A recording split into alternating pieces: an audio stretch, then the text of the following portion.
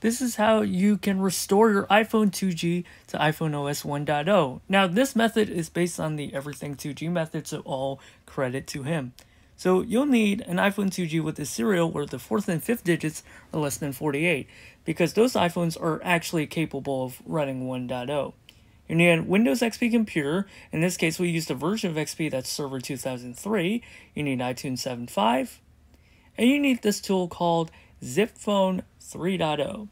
And finally, you need the IPSW files for the iPhone 2G for 3 different versions. 3.1.3, which is the highest version, and you should restore to that first. 1.1.4, which will be vital for this, and of course, 1.0. So, we're just going to assume that you've restored your iPhone 2G to 3.1.3, and then we're going to put in the DFU mode by holding power and home for 10 seconds and then releasing the power button and continue holding home for additional 10 seconds. 3.1.3 works best, though I don't think it's a necessity. Open iTunes, navigate to the iPhone, and then shift-click the Restore button and choose the 1.1.4 IPSW. Now, after a while, iTunes will show you a message that it failed with an error number of 1015, but don't panic. Your iPhone should now be displaying a Connect to iTunes screen. Put that sucker into DFU mode again, so hold down power and home for 10 seconds, and then releasing the power button and holding down just the home button for 10 more seconds. Go back into iTunes, enter your iPhone settings, shift-click Restore again, and we will choose 1.1.4 for a second time.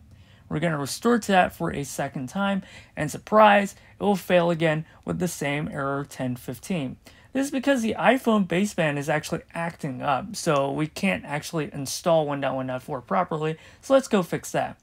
Go to your ZipPhone folder and pick ZipPhone Patch. Now, click the GUI exe file, the ZipPhone GUI, and then we want to check off just Debug Boot and iErase, and then click Start. Your iPhone should be spamming the white text because we're fixing the baseband.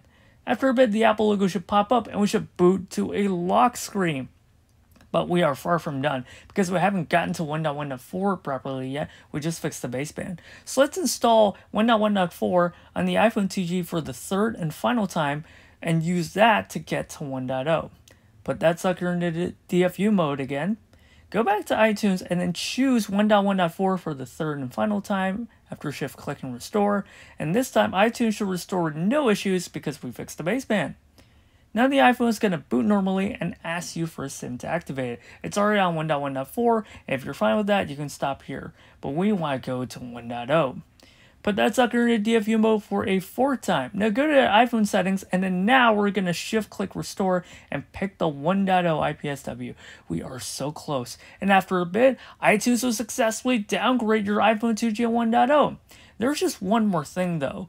Your iPhone 2G still needs to be activated. And if you're like me, you're most likely not going to have a valid AT&T SIM card because it only works on that network.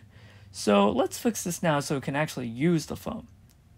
So go back to your ZipPhone folder and pick the ZipPhone 3.0 folder. Not the patch, just the normal one. Open the ZipPhone GUI exe, and then go to Advanced Features and expand it, and then uncheck Jailbreak File System. Click Perform Actions, and your iPhone should now ask you to please connect to iTunes. Just ignore that. ZipPhone will do its work and boot the phone for you. And we are done. It'll say it's an incorrect SIM, but ignore that. You're already on 1.0 and it's perfectly working. So that's you do it.